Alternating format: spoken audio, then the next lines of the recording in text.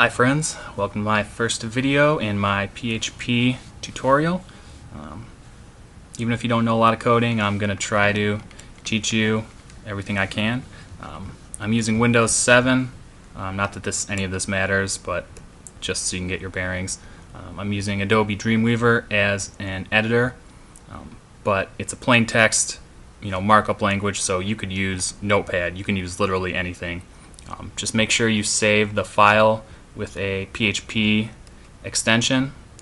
Some web servers use PHP 5 extension if that's what you want to do. I always just use PHP. So we're just going to save this index.php. Index is usually the file name that gets run automatically if there's nothing else in a folder. There's lots of fancy things. I'm using Dreamweaver just so you can see the markup. It changes the colors. It makes it a little more obvious what I'm doing. And also I can automatically upload to my web server, so that's nice. Makes it go a little faster. You don't have to wait around for. But if you don't have that, just get get the FileZilla FTP client. I'll put the link in the description. Dreamweaver is pretty expensive. Not everyone's going to be able to afford it, obviously. So. Alright, let's get started. So PHP is basically executed on the server side of a website. So you can integrate it into HTML. I recommend highly being comfortable with HTML before you're going to move on to PHP. So we can just real quick make your standard bare bones HTML site.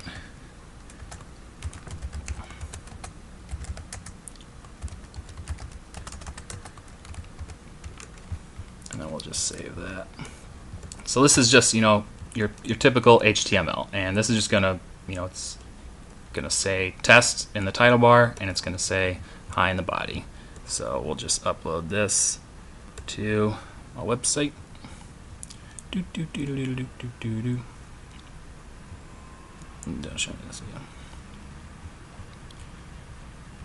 Okay, and this is the directory, so we go to it and it says test and it says hi. Now that's all well and good. That's HTML. It's static. It never changes. You can't make it say anything other than hi unless you want to use some type of programming language. If you want it done on the client side, you want it done by the computer that's looking at the website, you should use JavaScript. That's a whole other can of worms. We'll get there eventually. But if you want it done on the client side, you want it done, all the calculations done before the client ever sees the website, then you're going to want to use PHP. And PHP lets you dynamically change all kinds of stuff, but it's just going to print out as regular HTML code to anyone who checks the source of your website. So, all right, we're going to put it right here. And obviously this isn't up to spec. You should always declare doc type and all that stuff, but just for our purposes, this is fine. Now all PHP, it goes if you're going to put it inside of an HTML file, or if you're going to have it just by itself, not an HTML file, but a PHP file with HTML in it. You're going to want to wrap everything that you do in these tags. Open, question mark, PHP, question mark, close. And that tells the Apache web server or whatever web server you're using that anything inside of here is PHP code. There's a short version where you can do this sometimes, but you got to specify it in your INI file for your web server. Not recommended. Just do that. It's easier. It's better. So if you're familiar with any other programming languages, it's very similar. Because it is web-based, you're going to have to use a semicolon to declare end of line. That may be different from most compiler type languages, but we'll get to all that. So let's start. We'll make our first PHP program. So the first command you should learn is echo. Now echo is just going to echo whatever we type. So we'll echo hi. And just a side note, you can use either double quotes or single quotes around strings. This is a string because it's just a string of text. I use single quotes because that way I can embed double quotes in my HTML. So I just always use double quotes in HTML. I always use single quotes in PHP. So if we want this, style equals color red, then we can just do it like that, no problem. Everything is nice and separate. If you want to do this with double quotes, you can do it backwards from the way I do it. If that's what you want to do, you can put double quotes on the outside, single quotes on the inside, or you can use all the same type of quotes if you want to do that. And there is a difference. There are small differences in the way strings are handled with double quotes and single quotes, but it's minimal, and we'll get to that. So if you want to use all double quotes or all single quotes, you need to escape them first, because this says this is where our string starts. This is where our string ends.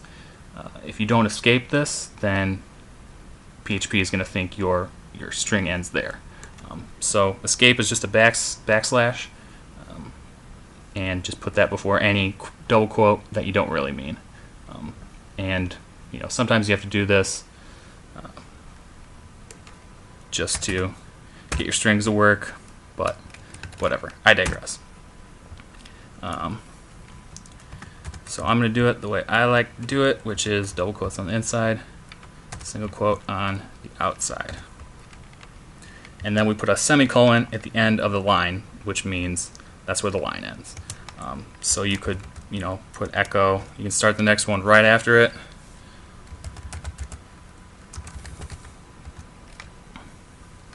We'll put a line break here.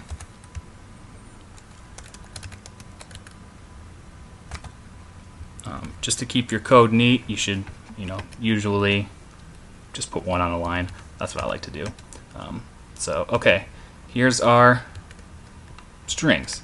So this is what anything inside of these colons is going to get sent to the browser. So let's save this real quick and see what that looks like.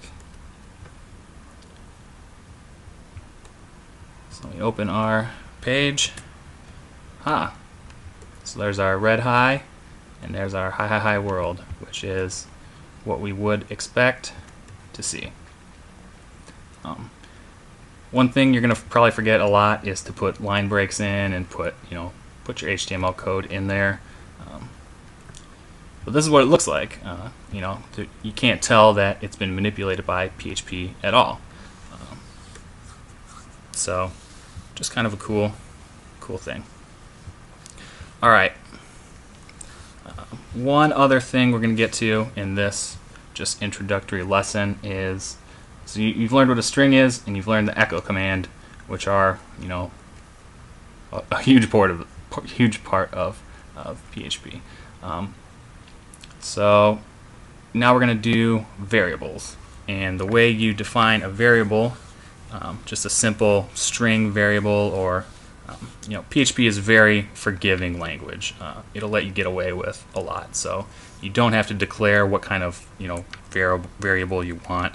So you can just say var equals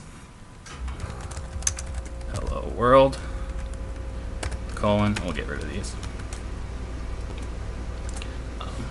and that's a string. Now, if you want an integer, you can name your variables anything. I think they might have to start with a letter. They can probably start with a number, though. I don't know. But if it's a string, you need to encase it in either single or double quotes. If it's an integer, if it's just a number, you don't have to use the quotes. So let's say that's 2, or that's 7, and that's, well, let's just do it like this so it's easier to remember. Okay, so now if we want to manipulate this variable, we say echo var, no quotes. If you put quotes there, it's just going to echo VAR, $VAR, and that's not what we want. We want the meaning of the variable. So we can just echo it straight out like that, or we can do some minor manipulations. Parentheses in PHP is what you use to denote inside of a function. I mean, you could what you want done first, math, that kind of thing. So we can just add up var2 and var3 inside of quotes, and then anything it says add these first, then echo the result. So let's take a look at how that looks. And remember, oh, one more thing, if you want to combine a variable and a string, you just use a period. So a period is like an and or a plus in some other languages. So var. So that's how you combine a variable and a string. If you want one on both sides, just start and then put your period in. And there's always got to be a period between. And you can stick multiple variables together the same way. Just with a period means echo this and this. So just think of it as an and. So let's see what this looks like.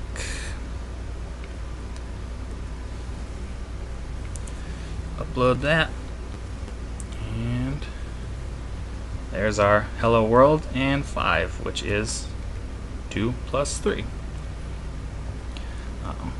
So these are the two main types of variables. There's also a thing called arrays, which we will get to in the next video, but that's it for this one. I'm gonna get through this pretty fast. I hope that you guys can stay with me. If you don't have a lot of time to learn this, I taught myself. This is basically how I did it. So hopefully you like this series, and it'll help you out. All right. So in the next one, I'll show you arrays. Okay. See you.